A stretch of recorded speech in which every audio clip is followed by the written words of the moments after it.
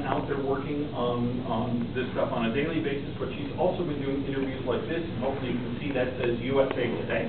She's been interviewed nationally and internationally on the fossils that are coming out of the subway. So we're getting the news out that while La Brea is wonderful and spectacular, we're augmenting the story that can be told here. We're augmenting it with many of the same animals and a few new additions to some of the animals that you find here, but basically recreating what this environment would have been like, and hopefully putting a little bit more of a constraint on what the actual abundance of animals was here. There were more elephants like Hayden, restored here by Brian Eng, than you might have otherwise interpreted.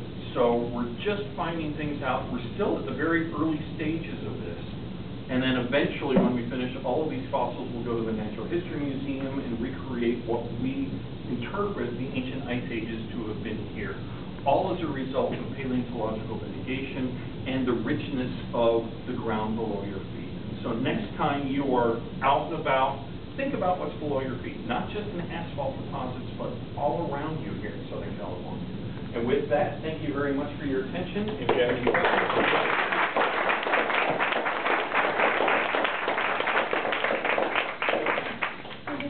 Right, that you're very interested, you're mostly interested in horses, is that correct? Yes. Okay, so you also commented that you haven't found a lot. A lot. It's the source of constant disappointment. In Southern California? No, Southern California is great. It's just this project, the purple extension, they're relatively rare. Do you have any idea as to why? I think our monitors don't like them. No, I don't. Paleontology is the luck of the draw. It really is, which again is why when you find big samples, it makes you happy. Something like Diamond Valley Lake, where you've got over 100,000 fossils, now those numbers start to mean something. If I've only got 100 or 200 fossils, those are very light numbers. And so any statistical significance is going to be very suspect. That's why Sherry and John work down at the Natural History Museum supplementing what they do by comparing our assemblage with assemblages that have been collected over the past century or so. Wow, that was it? You guys are easy. Yes, sir. I was wondering if the Potsdam group if the rare fossils and any fossils really that are found in areas that are not too bad for DNA preservation, if you work with someone like Beth Shapiro at UC Santa Cruz or at McMaster's in Canada to sequence careful nuclear genome for something like the extinction.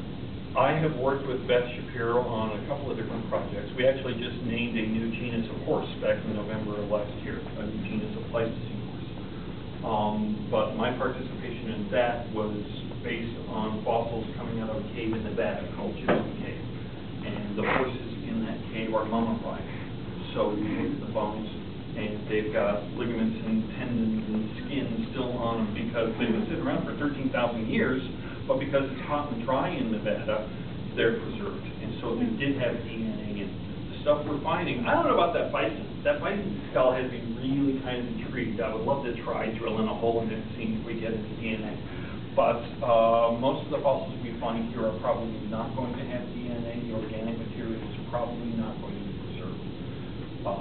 It's worth a shot. But what about in other places throughout California where you need really specific kinds of preservation, and most of what we find in California, you don't have that kind of preservation. You should have it here at the tar pits because this is actual bone preserved here. It's not mineralized, it's not liquefied.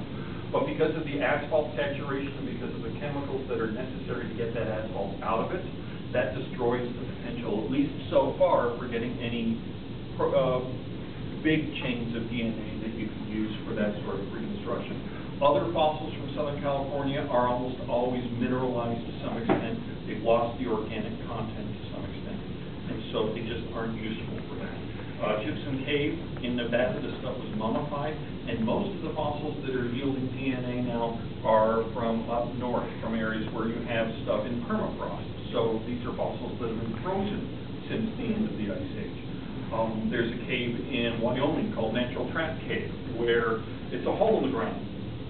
And you can imagine, again, the horrors of paleontology. You can imagine these horses and other animals leaping about, smiling, and it's all flowers and rainbows and everything, and then they come upon this hole, and they plummet 86 feet down to their death.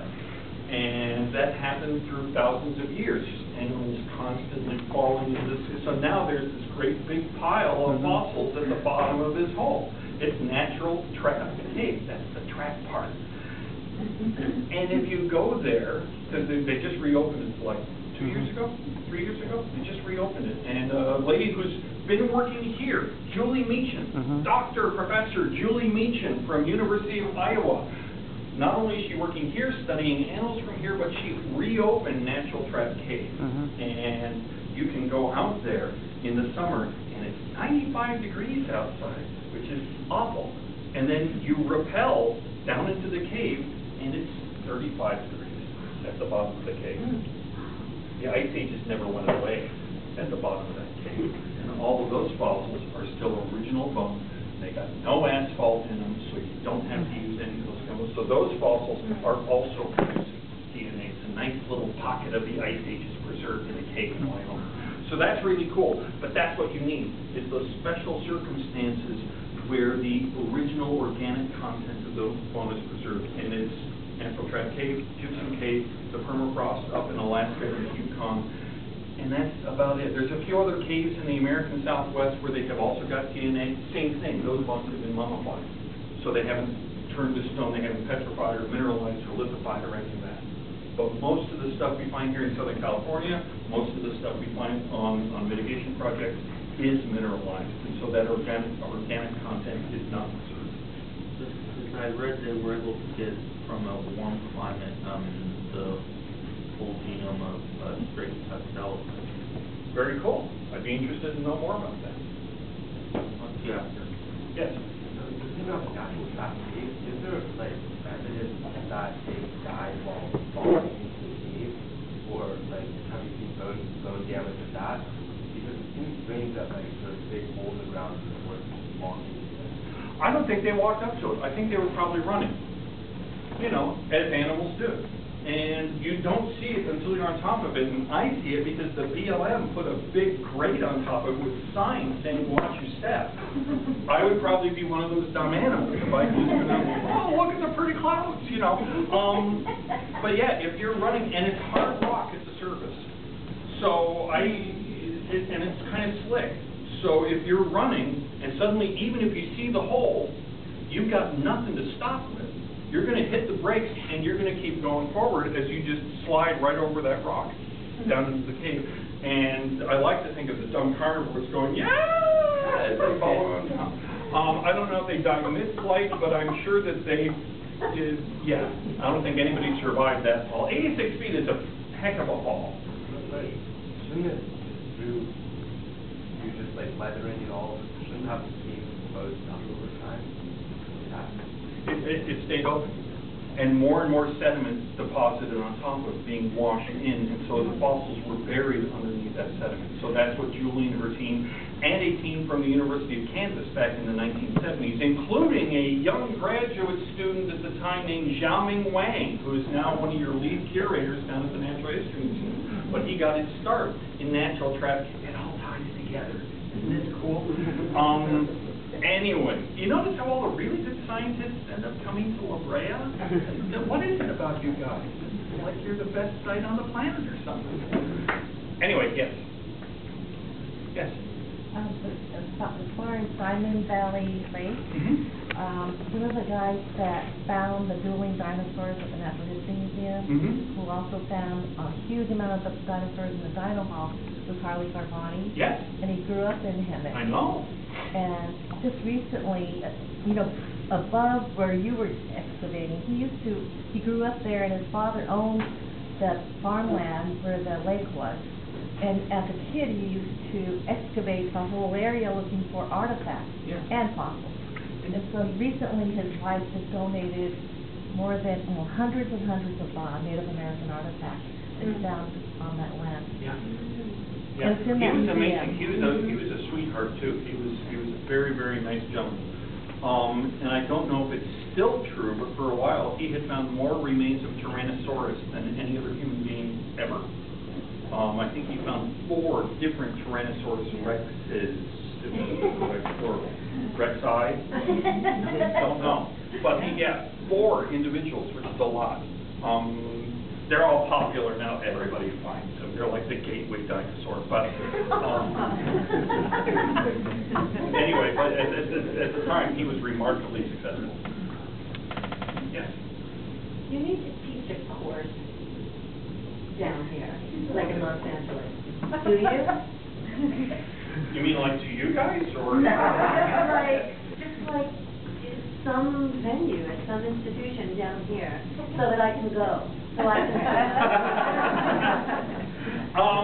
I would love to, because I love teaching, but that is one heck of a community. Maybe when the subway is open. I really can't wait. It's years down the road, but I'm really serious. Just need to take my little motor scooter over to the Rialto train station, sleep on the way to Union Station, wake up, stagger over to the Purple Lamp, off to La Brea, have a little buzzer that goes off, come in here, hang out, study fossils, maybe have a margarita afterwards. Who knows? Because, you don't want to do that if you're driving home, but if you're taking the train, who cares? I'll take another. Not that, don't do this, kids. Don't listen to me. I'm sure that never ever happens. But the point being that subway, when it's finished, will make things remarkably easy for people out where I live, which today, with no traffic at all, is still an hour away. In normal weekday traffic, it's 2 or 3 hours. It's a horrible drive. And I love coming here, but it's a horrible drive. With the subway, it'll be fantastic. Until the earthquake, but never mind, that's a different story. Thank you all very much.